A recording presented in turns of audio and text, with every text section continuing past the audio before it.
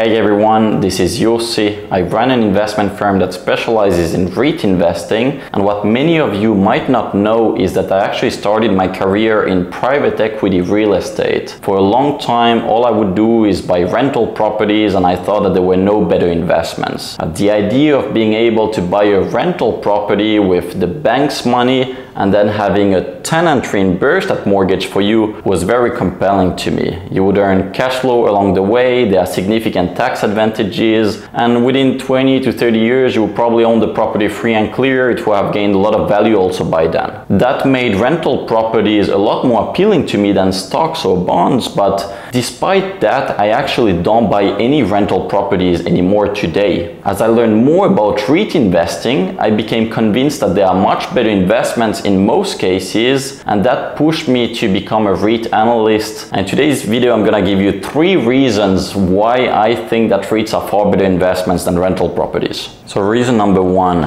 REITs generate higher returns than rental properties in most cases. I used to think that it was the opposite, but there are actually lots of detailed studies made on this topic, and typically the end result is that REITs generate 2 to 4% higher returns. I'll put some of those studies here on the screen so you can study them. You can pause if you want to look at them in more detail, but there are good reasons for this. But before I get into the reasons, let me correct a few major misconceptions so that you're not suffering some biases here. So misconception number 1, REITs are also leverage investments. So it's not just rental properties that enjoy the benefits of leverage. When you buy shares of a REIT, what you're essentially doing is you're providing the equity, and then REITs take debt and add leverage on top of it. So you enjoy the same benefits, but it's even better here because you don't have to go to the bank yourself to take on a mortgage. There's no need to do that because the REIT does it for you. What you see traded on the stock market is the equity value, not the total asset value. Then misconception number 2, the management of REITs is a lot more cost efficient than that of rental properties. A lot of rental property investors appear to think that REITs must be less rewarding because they pay millions to their managers, and this is correct. They pay handsome salaries to their managers, but despite that, they are still way more cost efficient because they have really large scale. REITs will commonly own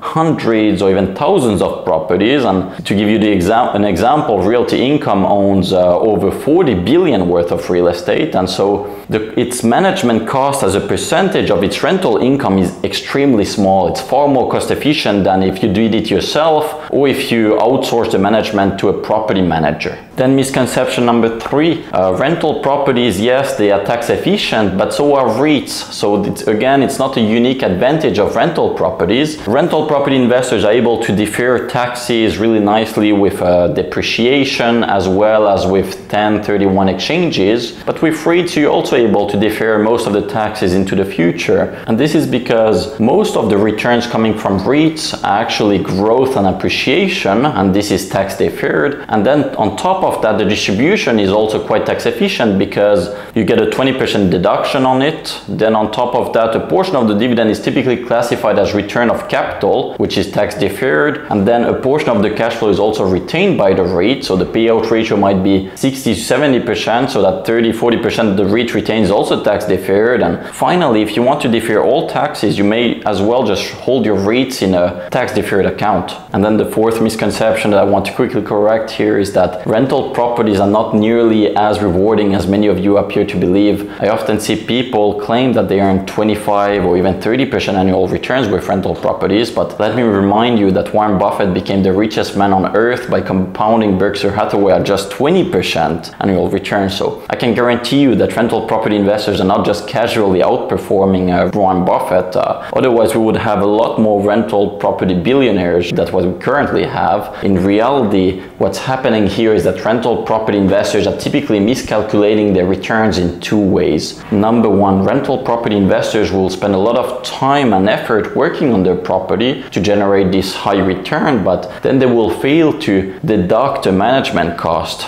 They will assume simply that their time and work is worthless, but that's not really realistic. That's not how it works, because if let's say you work 10 hours in a month on your rental property, you could have just as well worked at 10 extra hours at your main job or at some other side hustle. And if let's say 1 hour of your time is worth $30, then 10 hours would be $300 that you should actually deduct from your return, because otherwise it's not an investment return, just a return that you get for your labor. And so if you deduct the value of your time from the returns of your rental property, then you'll see your returns already come down very drastically. And then secondly, where rental property investors will also miscalculate their returns is that they will just look at the very good years and then they will not consider the downturns. So yes, even REITs are able to earn 15-20% annual returns during the very good years, during the bull market, but what you really should do is look at the average returns over a full cycle, including the downturn. And if you do that, then obviously what we see typically discussed, the 25-30% total returns, they typically drop down quite significantly, closer to 10-15%. But now that we've corrected these misconceptions, let's get back to what we were discussing earlier. So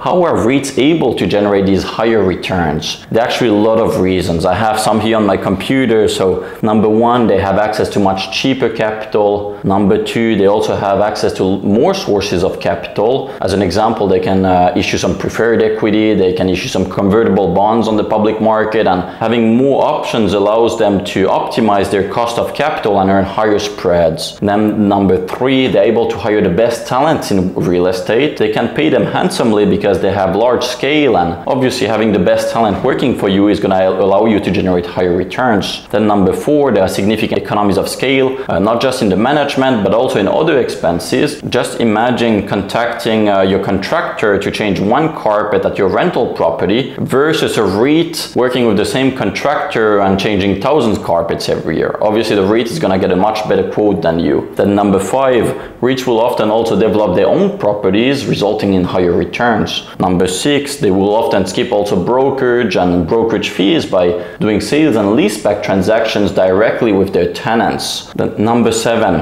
REITs are able to grow externally by raising capital in the public market and then buying more properties with it. As long as their cost of capital is lower than the expected returns of their properties, there is a positive spread that allows them to grow faster than what they could achieve simply by hiking their rents. And so that's how Realty Income, as an example, was able to grow its cash flow per share by nearly 10% last year, even as its properties only hiked their rents by 1%. Then number eight, REIT investors are going to be able to skip transaction costs as well, because you're not buying an entire property that typically will come with 5-10% transaction fees and diverse costs, but here you're buying an interest in a pre-existing portfolio, and most brokers are just going to charge you a few dollars or even that. Then number nine, REITs will often be priced at large discounts to the net asset value, so this is essentially like buying real estate at a discounted price. And there are many other reasons, but in a nutshell, this explains why REITs have historically generated 2-4% higher returns for their shareholders than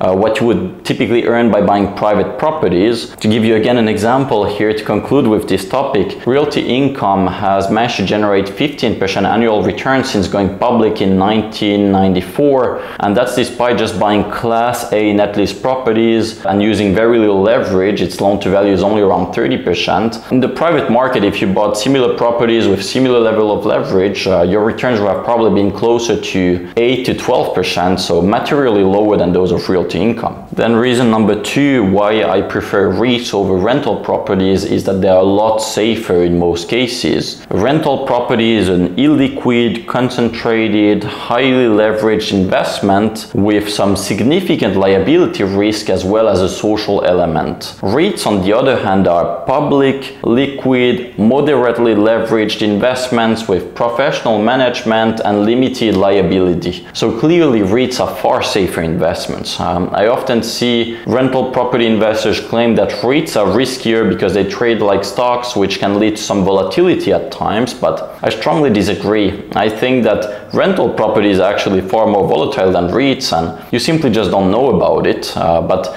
if you had a daily quote for your rental property, you would realize that its value is extremely volatile, because again, here you need to remember that what you see traded on the stock market is the equity value of REITs. So It's essentially your down payment. Now let's say you bought a rental property with an 80% loan to value, so you put 20% equity, and now you try to sell your property, you're gonna get different offers. If you get a 5% lower offer, that means that your equity is gonna drop by 25%. So if you had a daily quote for your rental property, its value, you would get different offers all the time, and its value would be extremely volatile. And this is especially true since it's an illiquid, concentrated investment with liability risk. It's also capex intensive. Let's say you have a leaking roof and causes some damage. Again, because you're so leveraged, you would see a very significant dip in its value overnight. You can of course recover from it, but same applies to REITs. And so I don't agree, not just because you don't have access to this information and the property is illiquid doesn't mean that its value is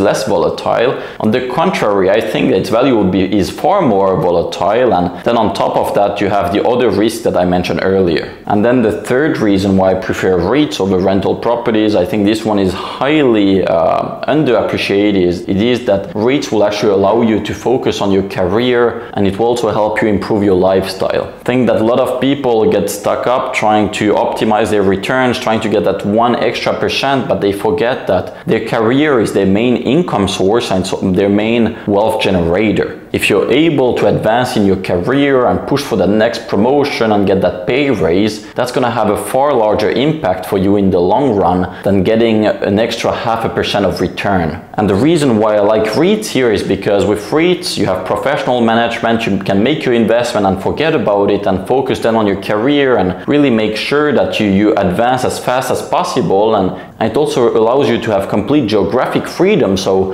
if let's say you live in Dallas and you get a great offer to go work in Miami with a pay raise, but you can go there if you want to. You're not stuck in Dallas because you own a lot of properties there. And that's really the issue with rental properties that a lot of people forget here, is that it takes a lot of time, it takes a lot of energy, and all that time and energy is then taken away from your career, which is again far more important for you for the long run to increase your income and increase your wealth. And so I think that owning a bunch of rental properties may actually lower your chances of getting that next promotion because you're not going to be as focused. And then secondly, this also applies to your lifestyle. I mean, if you own REITs, you can travel the world, you have complete location freedom, you're not going to get calls in the middle of the night. Let's not forget that life is not just about money, so all this stuff matters as well. With rental properties, you're going to be far more stressed out. You're going to have, like I said, calls at times when you would rather spend time with your family or do whatever else that you're more passionate about. And so I think that it's far better if you give me two options, earning 11% return with a REIT or 13% with a rental property. I would take the REIT because you're going to be able to focus on your career, you're going to be able to optimize your lifestyle, and you retain location freedom. And so to conclude here, I think that REITs are more rewarding in most cases. I also think that they are far safer in most cases. And then on top of that, once you take into account that you can focus on your career and improve your lifestyle, I think that it's a no-brainer that REITs are better investments than rental properties in most cases. Again, there are a lot of misconceptions on the topic of REITs, and this is why a lot of people end up then buying rental properties, and it's difficult to convince those people then later on that perhaps they could have done better by investing in REITs, because now they are strongly biased. They've already put a lot of time and effort into buying those properties, and to be clear, it doesn't mean that rental properties are bad investments. I've made some myself, but again, I think that if you have the choice today, in most cases you will do much better investing in REITs. That's all I had. Thank you very much for sticking till the end. If you want to learn more about what REITs I'm buying today, feel free to join my REIT newsletter, High Yield Landlord, for a 2-week free trial. I'll put a link in the description of this video. And otherwise, if you could please like this video. Thank you very much. See you at my next one. Bye.